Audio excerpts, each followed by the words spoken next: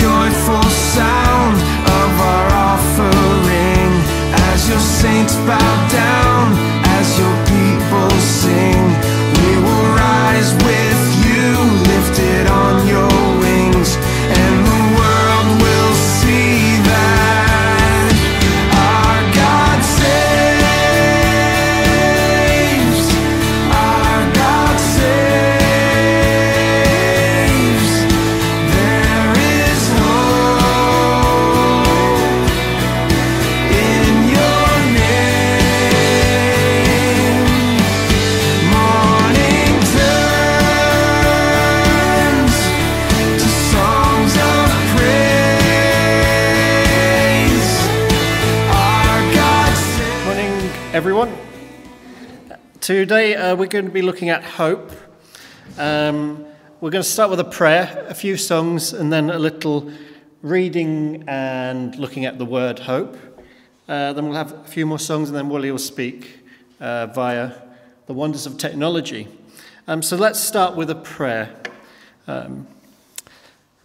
Heavenly Father, thank you that we are here today meeting with you in this building, but also in spirit as well.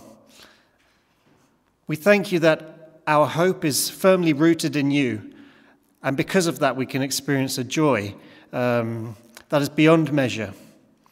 We pray that today, as Wally speaks on the topic of hope, Lord, that those who do not have their hope in you will start to think about what you can give them, what hope you've given to those who already know you. And Lord, we pray that it will reach out to their hearts.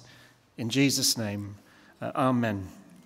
So let's start with the song, Great is Thy Faithfulness.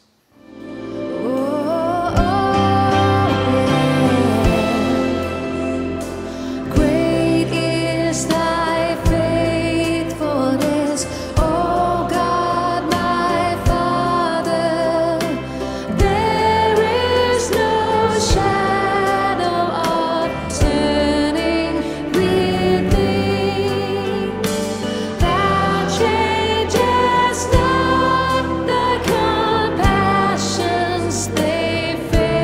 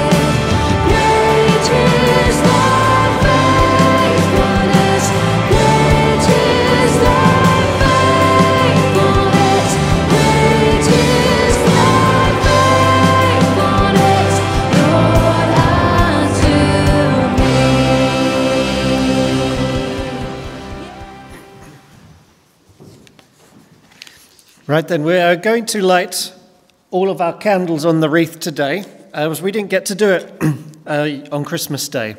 And I wondered if, while we light the candles, if one or two of us would just pray, giving thanks to Jesus, but also maybe praying about our hope that we have in him. So I'll just go and light the candles and one or two of us pray.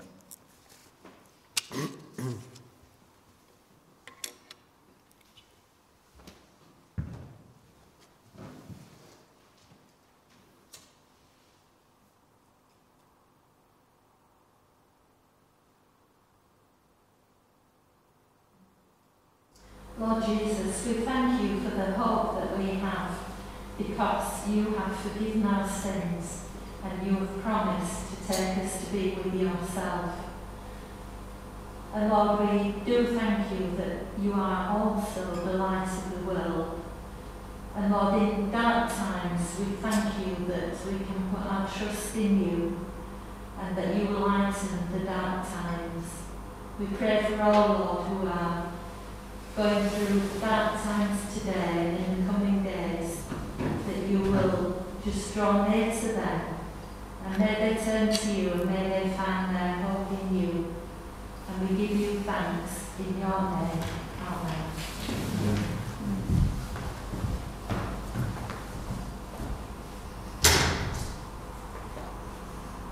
Father, we thank you that you are a God of great faithfulness. Because of that, we can hope in you. So, Father, help us in this day and in this coming year to trust you and to look to see your good hand upon us. In Jesus' name. Amen.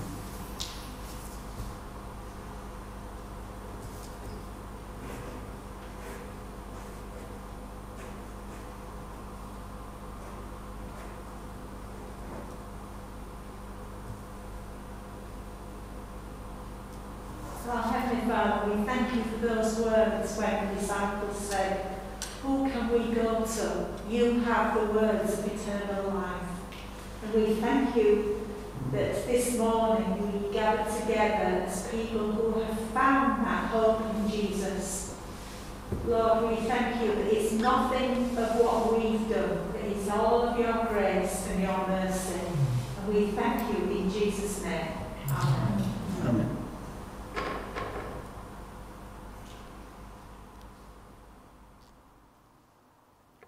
Heavenly Father, we thank you, as some have prayed, that you are the light of the world, and that when we have our trust and hope in you, we drive out all darkness in our lives, fear, anxieties, when you are firmly rooted in our lives. And we thank you for that truth.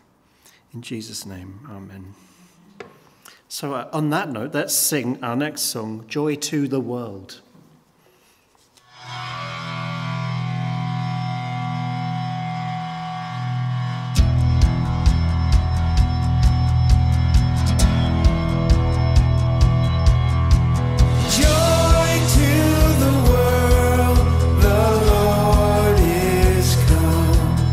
Let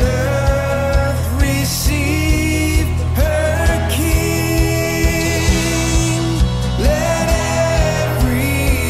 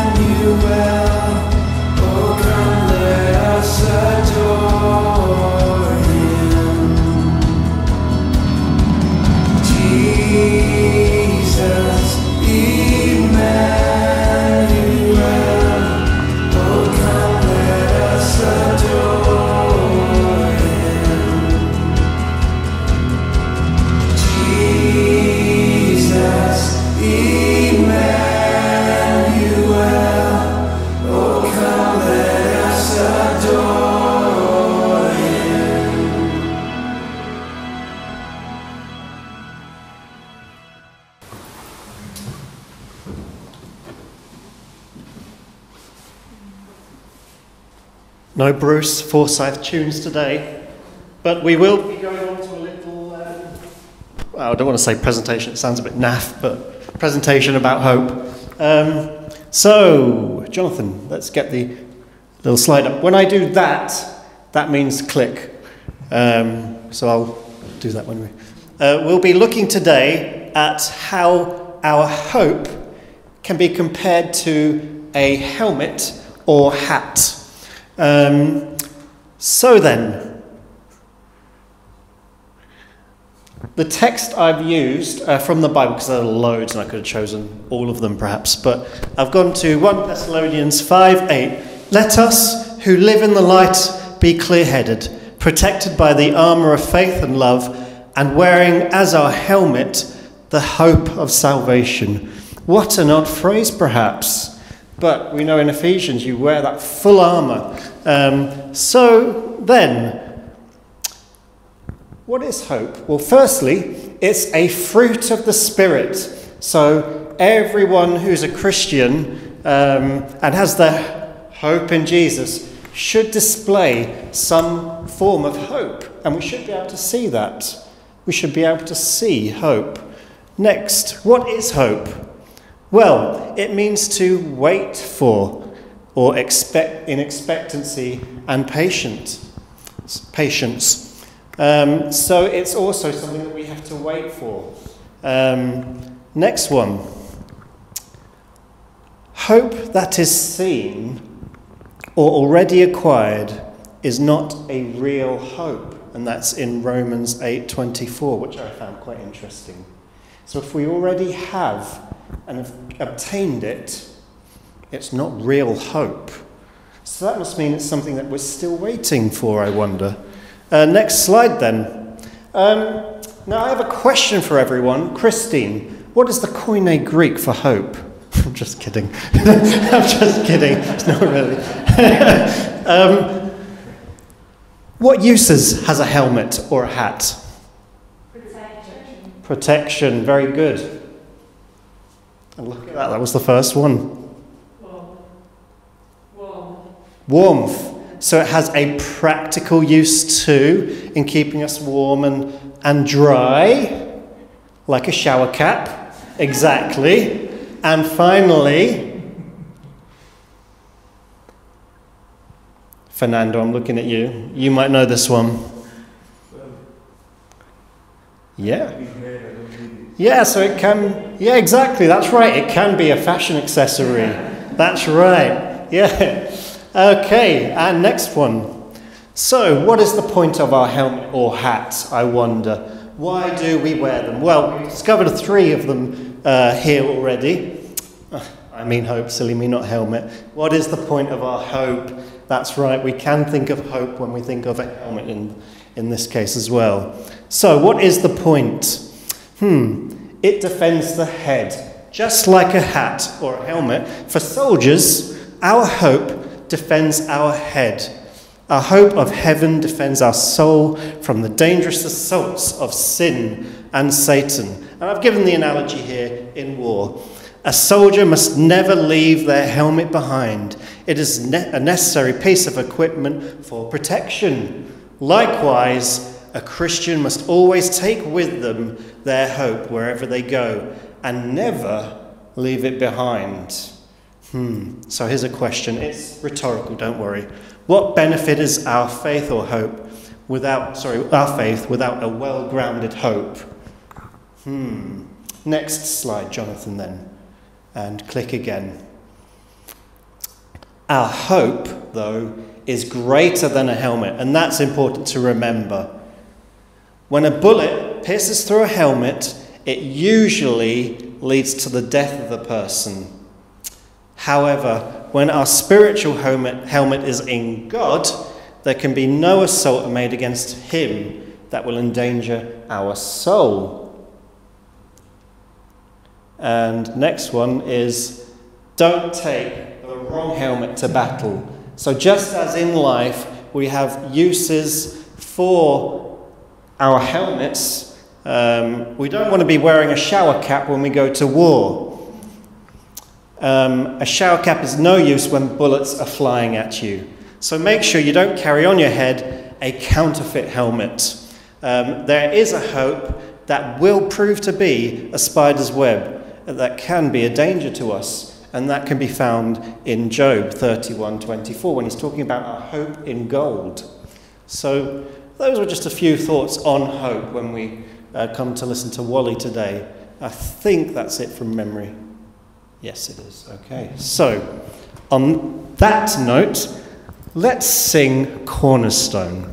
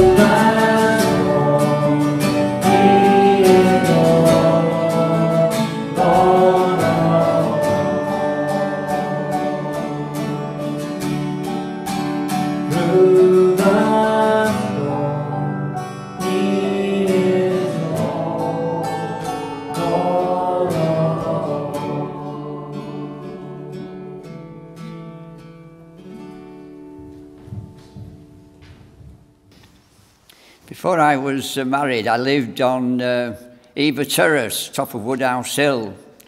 And it wouldn't happen in today's world, but it happened then. There were two girls used to come up. They were 8 years of age. They used to come up from near Hunslet Car School to my house, and we'd walk up hand in hand over what was a railway bridge. Now it's a motorway bridge. Walk up between the cemetery on the left and the allotments on the right. And it was Tuesday. For 10 years previous, my wife, who wasn't my wife then, but my girlfriend then, Anne and Maureen Macklin, used to run Sunshine Corner on Tuesday night, and they did it for 10 years. And then I took over and did it for the next 10 years. So these two girls were coming with me to Sunshine Corner. And one of them was called Joyce Sellers, and the other one was who we met there at the Sunday school, at the Sunshine Corner, was somebody called Christine Whiteley. They now call her Christine Pollock.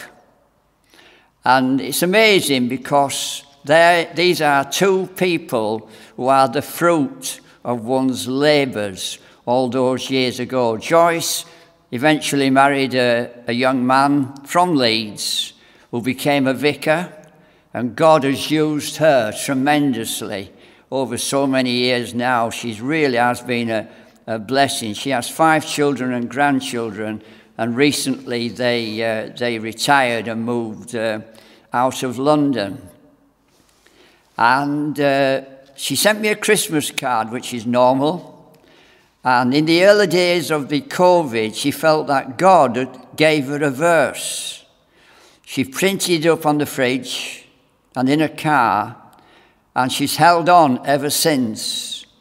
And the verse is Romans 15:13.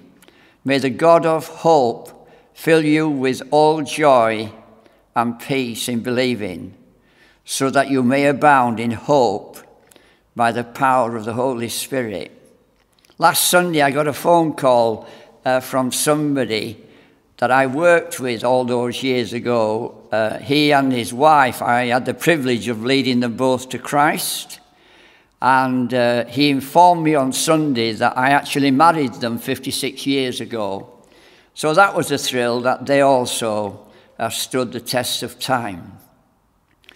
At a cabinet meeting in the darkest days of the war, just after France had capitulated, Mr. Churchill outlined the situation in its starkest colours. Quite literally, Britain stood alone. There was a silence when he had finished speaking, and on the faces of some of those was written despair, and there were some who would have given up the struggle. Churchill was silent for a moment. Then he looked round at his spirited company. Gentlemen, he said, I find it inspiring. It is easy in the light of experience to despair of oneself. It is easy in the light of events to despair of the world. It is easy to drift into a cynical acceptance of a hopeless or a defeated resignation that neither men nor the world will ever be better. The son of someone I know wrote to his dad just recently, and he wrote, Jesus is writing his own story now, and we are all part of that story.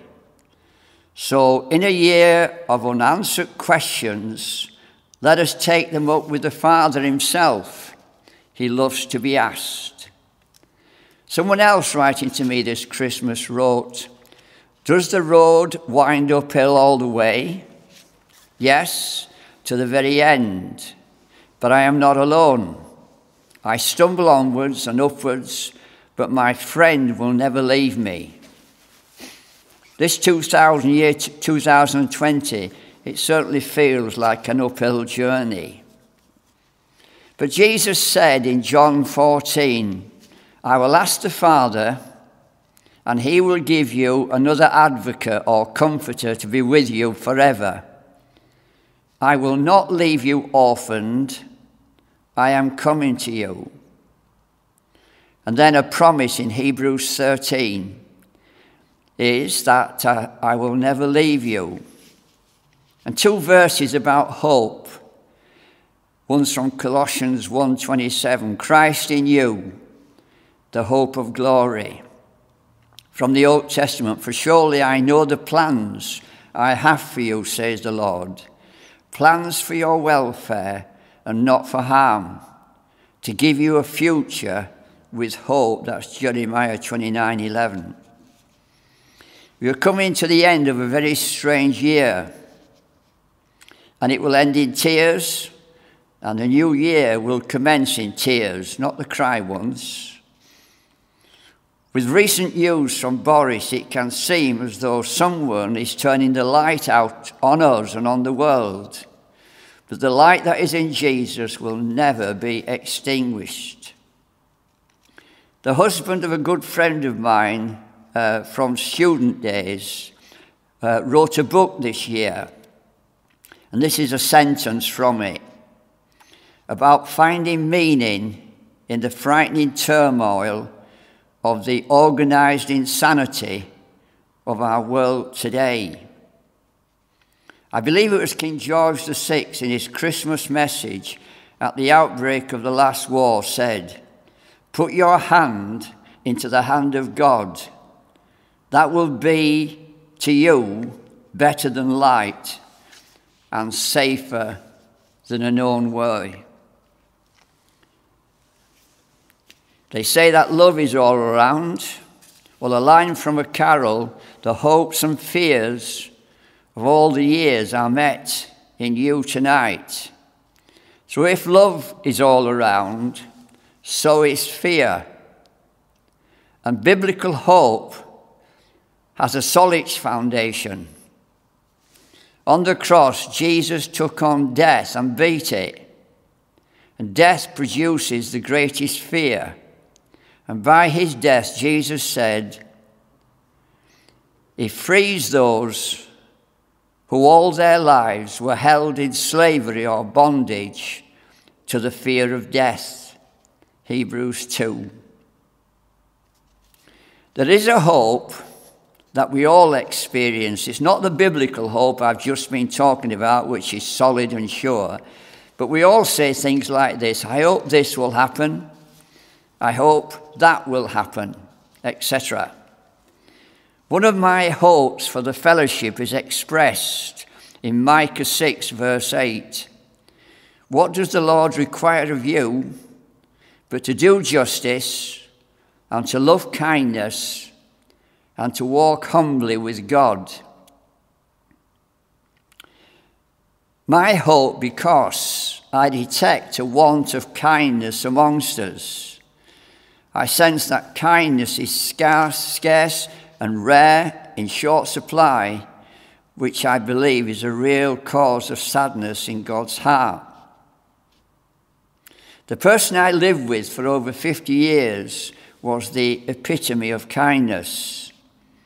I have a daughter who is kind, and it is so attractive.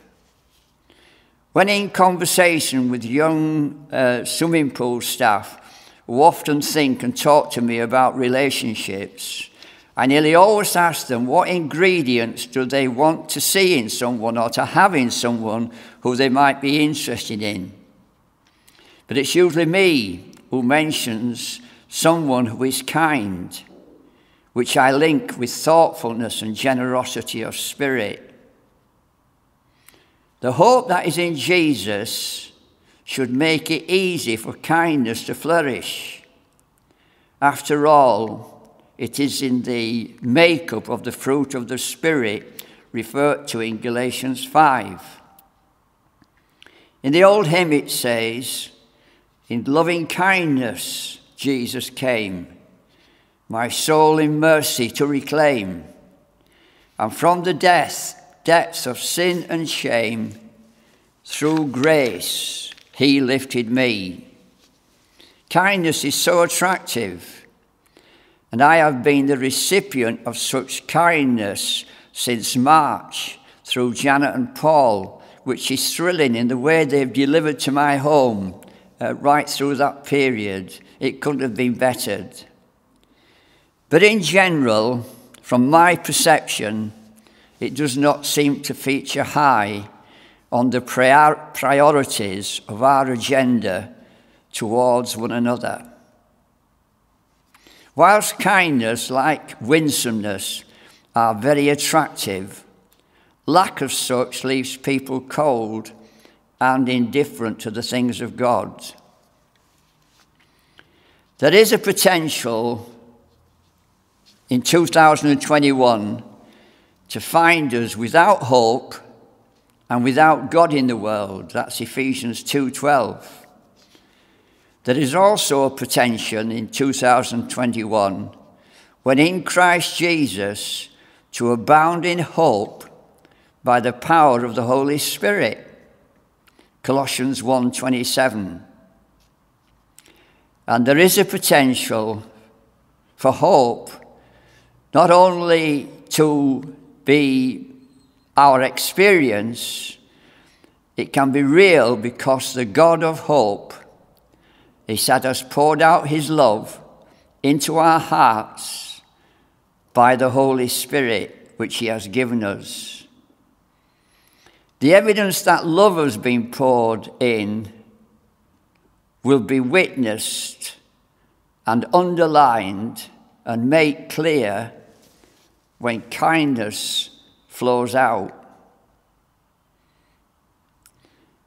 If God's love is poured out with this kindness, with this power, as it says through Micah, because it's what God's require of us, God requires that we do justice and that we walk humbly and that we manifest kindness. It's his requirement. When I was a student, there's a motto. College doesn't exist now, but in Latin on the badge it was "faithful to God." And at the beginning of every term we sang the same hymn, "Great is thy faithfulness." And one of the verses says, "Pardon for sin and a peace that endureth, thine own dear presence to cheer and to guide, strength for today and bright hope for tomorrow, blessings all mine with 10,000 beside." And my prayer for each one of us is, may the God of all hope fill you with all joy in believing. Amen.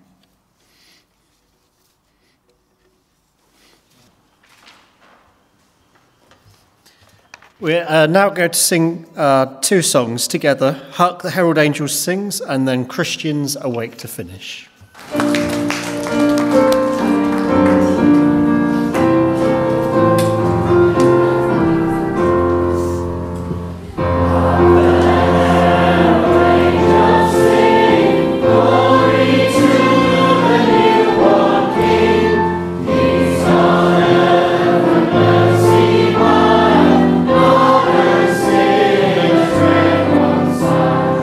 Joyful, all ye nations,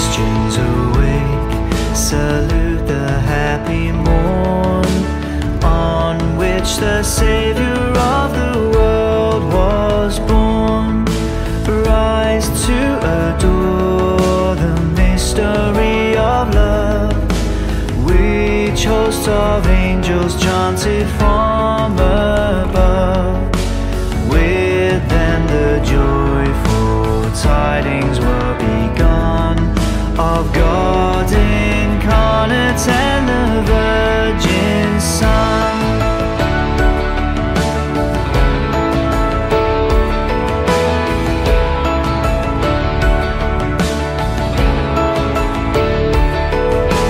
Then to the watchful shepherds it was told, who heard the herald angel's voice, behold, I bring good tidings of a Saviour's birth to you and all the nations on the earth. This day has God fulfilled his promised word.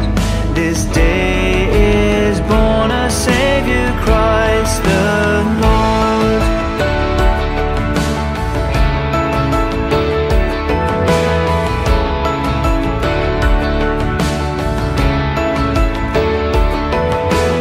Oh, may we keep and ponder in our minds God's wondrous love in saving lost mankind. Christ who was born upon this joyful day, around us all his glory shall display.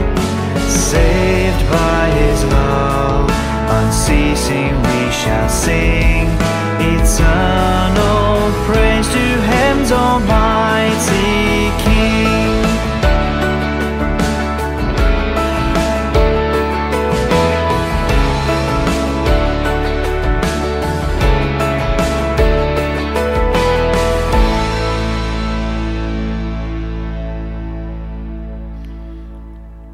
Lord Jesus, we thank you because you came into a world which was equally dark, and you took on everything. COVID wasn't there, but everything else was thrown at you.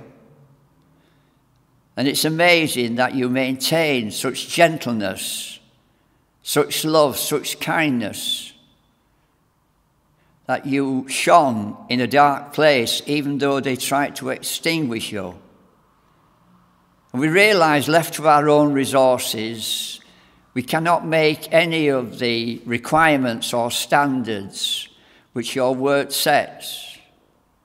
But we do believe, by the gracious work of your Holy Spirit, it will be possible for us to become a better people, a different people.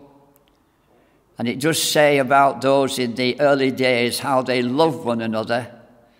And may that be an amazing experience for us as we emerge from this brutal time, where love becomes absolutely clear and kindness absolutely obvious. And in all this, we ask, Lord Jesus, that you will be lifted up amongst us as a people, that the more we gaze upon you, we will become like you. In Jesus' name, amen. Is that